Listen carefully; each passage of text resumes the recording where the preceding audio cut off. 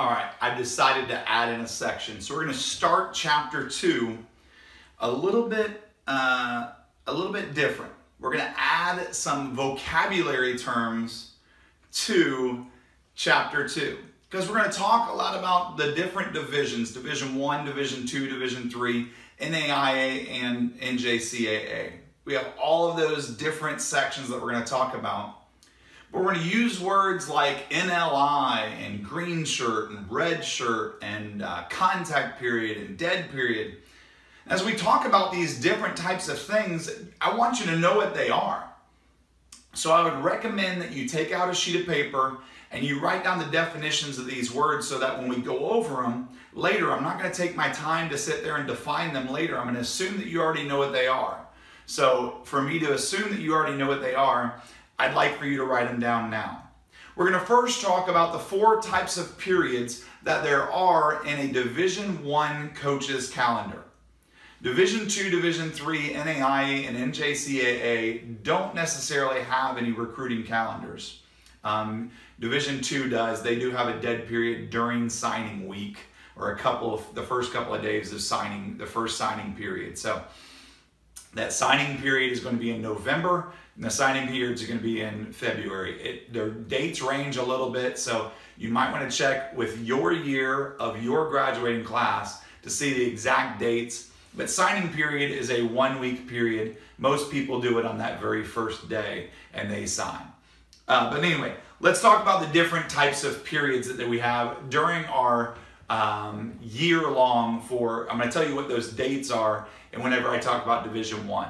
But you hear a lot, dead period, quiet period, contact period, and evaluation period. What do they mean? I'm glad you asked. Let's go ahead and go over it. So first off, we're going to talk about a dead period, okay? A dead period in Division 1 means that the coach cannot have face-to-face contact with you at all. You can't talk to him on his campus. He can't come to your campus. He can't come to your practice. He can call you on the phone and he can email you. So it doesn't mean that you can't talk to the coach. It just means that you can't talk face to face. He can't visually see you unless he bumps into you in the grocery store or something. He can't visually see you, okay? So that is a dead period.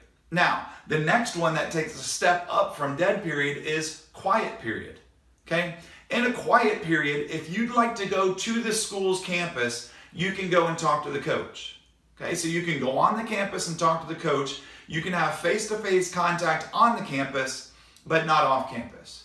The coach can't come to a clinic and watch you off campus. The coach can't go and watch you at a qualifier. The coach can't watch you during high school or during your games. A quiet period basically, and the coach can call you and can email you and can see you if you come to their campus, but he can't go off campus to see you. So that's what a quiet period is all about. Okay. Next is an evaluation period. In an evaluation period, the coach can come and see you, but he can't have face-to-face contact with you. He can't talk to you at all, or she can't talk to you at all. So what we have here is we have a time where they can go and watch you play, but they can't say, hey, Susie, come talk to me after the game. Let's go ahead and go over what you went over. They can't have face-to-face contact. Now, if you call them on the phone, you can talk to them. They can email you, okay? But during an evaluation period, there is no face-to-face contact between you and the coach. Only time that you can contact them is over a direct message on social media, by email, or by phone, or by text. Okay, got it? And then contact period. When it's during the contact period, there are no rules. There are some rules on the amount of time that a coach can talk to you and how many times they can talk to you. But during a contact period, you are allowed to talk to the coach. He is allowed to talk to you, or she is allowed to talk to you, and they can email you, call you. You can go on campus, you can go off campus. So those are the different types of period. Again, dead period, no contact. You can call on the phone, text, or email. Quiet period, no contact off campus, but you can go on campus. Evaluation period, no face-to-face contact, but they can see you and they can take a look at you and watch you and evaluate you. And then in a contact period, they're allowed to talk to you. Okay? Hopefully that helps you out a little bit. Now, what is a contact? If a coach has contact with you, it's basically anything more than, hey, how you doing, Susie? Hey, good luck today, Susie. One sentence, just a hey, hi, how are you? That's what a contact is. An evaluation is any time that a coach watches you compete. Now, certain coaching staffs only have a certain amount of evaluations they're allowed to do a year. So they might tell you, hey, our evaluation dates are done. In Division I, it's a different number. Division II, I don't think they have a number. Division III, we don't have a number. NAIA, NJCAA don't have any rules, okay? So an evaluation is any time that a coach watches you compete. Now, financial aid is any money that you use to go to college. Could be a loan, could be an outside scholarship, could be a scholarship from the school. But financial aid basically is money you use to go to school. That's what financial aid is, okay? A full-time student. Full-time in most schools, if not all schools, is 12 hours.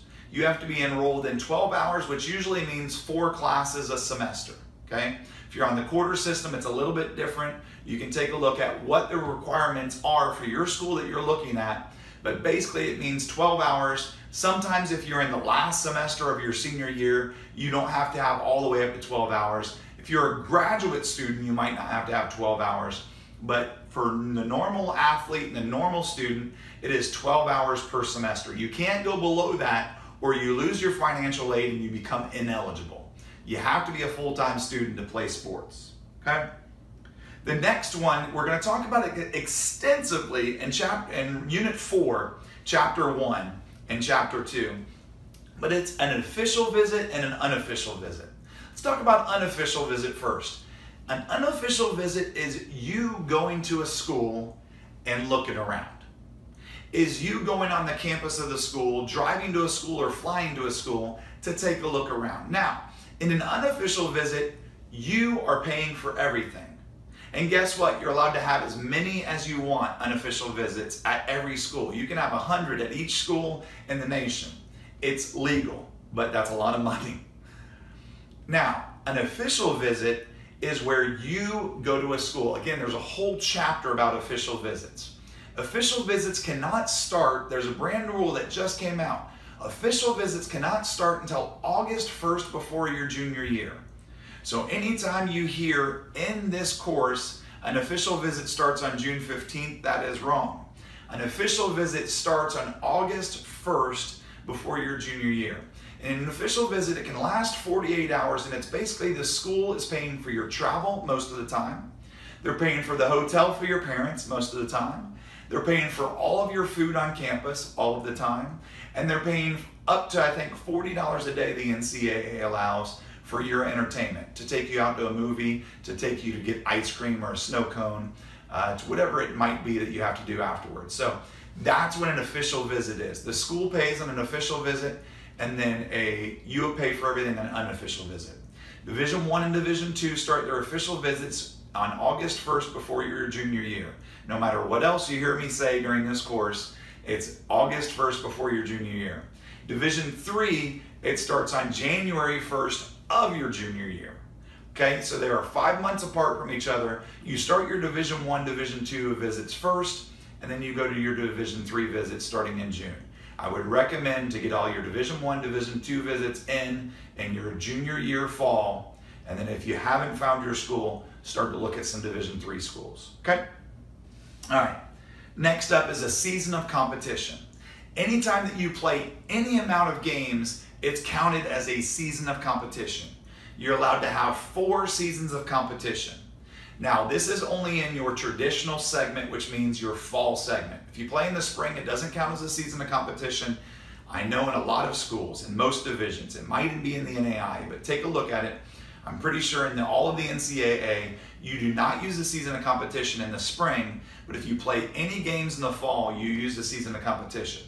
Now, there's a thing called a medical red shirt.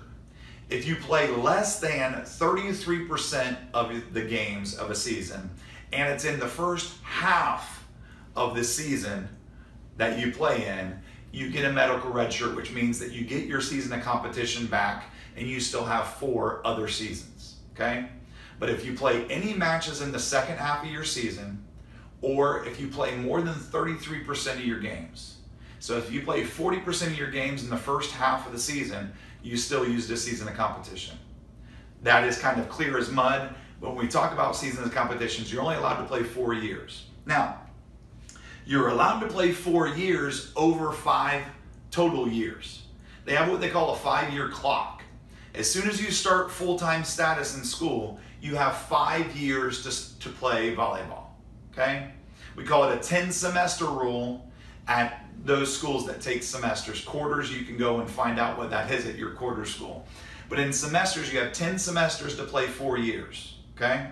So you can take a year off, but you can't take more than a year off. You have a 5-year clock. You have to play 4 years within 5 years, okay? So that's what we call a 10-semester rule, or the 5-year clock. It just basically tells you as soon as you start full-time status somewhere, that's when we start counting your 5 years. You have to play 4 years. You only get 1 year off after you start. Now you've heard this thought process of walk-on, okay? You've heard a recruited walk-on, an unrecruited walk-on, and a preferred walk-on. First off, let's decide what a walk-on is. A walk-on is somebody that is not getting any athletic aid. Got it? No athletic aid. You can get academic aid. You can get a full scholarship academically, but you are not getting any athletic related aid. That means you're a walk-on, okay? Now, if the school pays for an official visit, or if a coach comes and watches you play face-to-face, you are a recruited athlete. If they evaluate you, you are a recruited athlete. If they don't pay for an official visit, they don't visit you, there's a lot of things that have to go where you're an unrecruited athlete. But unrecruited and recruited walk-ons are basically people that do not get any athletic aid. Now, a coach might come to you and say, you're a preferred walk-on. A preferred walk-on says, I really like you, Susie, but I don't have any athletic scholarship for you now. I might have scholarship for you in the spring or in your second year, or maybe we have a 2-for-2 deal where you pay for 2 and then I'll pay for 2, or a 3-for-1. There are a lot of different things, but when they say preferred walk-on, that means they're going to try to get you a scholarship if one is available. You've seen all those videos of coaches giving walk-on scholarships. This is what they're talking about. This is a preferred walk-on. If a scholarship becomes available, you are on my preferred walk-on list, I'm going to give that scholarship to you, okay? That's what we call a preferred walk-on. Now, we talk about shirts. You've heard about red shirt. You might have heard about gray shirt or blue shirt or green shirt. I always think of Dr. Seuss, you know, red fish, blue fish, green fish, blue fish, green eggs and ham, all this other stuff. It just blows my mind when I think about shirts. But I want to talk to you a little bit. Now, red shirt is the most common type of shirt that they're going to have. A red shirt basically says you're going to sit out a year and learn. Now, you can get paid that year. In that red shirt year, you can get paid. It might be your second year. You might come on and the coach needs an outside hitter right now. So you're going to come in and play outside. And then the next year they have 50 outside hitters. So he's going to take a year and develop you into a right side hitter or into a middle hitter or into a DS. But there might be 4 DSs that year. You're not good enough. They have another outside that's coming in that's better than you. So they're going to redshirt you your second year. It usually still means that you're going to keep your scholarship, but sometimes it means you're not going to have your scholarship. But it's one of your 5 years in your 5-year clock. It could be your first year, second year, third year, or fourth year. It won't be your 5th year. You won't be redshirted then because you've already used your 4 years of seasons of eligibility. Okay? So a red shirt just means you're going to sit out a year. Most of the time, you are still going to get money for it, but you're a red shirt. A gray shirt means that a coach has too many players and not enough money. This happens a lot with college coaches and college football, okay? They recruit 35 people and they only have 20 scholarships. They recruit 35 people and say, I'm going to give you a gray shirt. That means if I have a scholarship and a spot on the team, you're going to come. But as a gray shirt, I might not have a spot for you. A lot of times it's because I have a 5-star athlete that I'm waiting on their decision. They're not making their decision until signing day. So I'm waiting. If they don't sign, guess what? That's more money for you. But if they sign, darn, you're going to have to wait a year and wait until you're going to have to become a preferred walk-on or something like that. It's where a coach has too many offers out and not enough scholarships to fill them. It happens sometimes. It doesn't happen very often, but some schools do use the gray shirt. If somebody says, I'm offering you a gray shirt option, that basically means they're recruiting you, but they have other people at your position that they might want a little bit more than you if they're honest, and they might take your money. And then the last is a green shirt. Green shirt is awesome, okay? Green shirt basically means, and it's very helpful, it's especially used in fall sports, basically means that you're going to graduate in January of your senior year of high school. And then you're going to go to the school during that spring semester after your senior year. Basically, your graduation is until May, but you're going to go play college volleyball that spring. And you're going to get money for it. So if they say they want you to take a green shirt, that means you get to go play spring volleyball, and then you get to start your freshman year, and you've already had a semester of college before you start your freshman year of fall volleyball. So a green shirt is just basically they're bringing you a little bit early. Happens a lot in football, and it's where students graduate early to go play volleyball. Okay? All right, a couple other things I want to talk about. The Eligibility Center. In this next chapter, we're going to talk a lot about Eligibility Center and what you need to do to get ready for Division I. Okay? The Eligibility Center is a place that you go in and you put in all of your test scores, all of your transcripts, you send it to the Eligibility Center. You have to pay for it in Division I and Division II. Not in Division III. You do have to pay for it, play NAIA into NAIA. I'm not sure about junior college. I don't think you have to. But it basically gets you eligible. Okay? It tells the colleges that are recruiting you, green light, this person is eligible to play Division I volleyball. Green light, this person is eligible to play Division II volleyball. Division III volleyball and eligibility is based on each school's academic requirements. So you would only be eligible by this school, but getting all of your information into the Eligibility Center saves a lot of time for a compliance officer. So it's basically helpful to all the coaches where they can say, okay, this person's eligible, now I can offer them. So the Eligibility Center is something you probably want to start as a junior, starting to turn in your transcripts and your test scores to the Eligibility Center, pay for your eligibility number, and then giving your eligibility number to the coaches. They can type it into the Eligibility Center to see that you're eligible. So the NCAA Eligibility Center is what they're talking about. It's an easy way for you to get eligible, and it's an easy way for coaches to say, okay, she's eligible, I can recruit her, and she can play for me. If you're not eligible, they're not going to offer you a scholarship most of the time. Okay?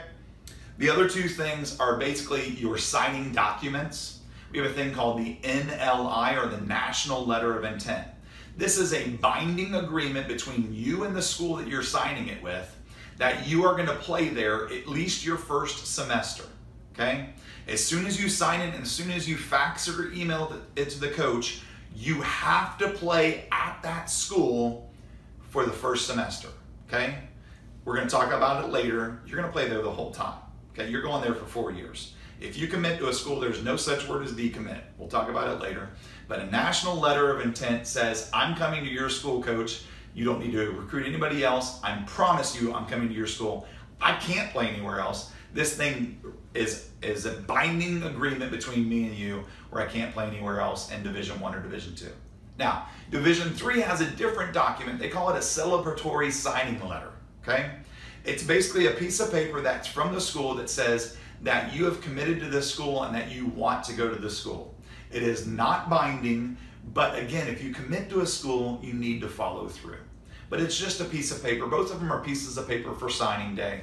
We're going to talk about signing day in the last chapter of the last unit, but these are the words that we're going to talk a lot about as we start going Division I, Division II, Division III, NAIA, and NJCAA.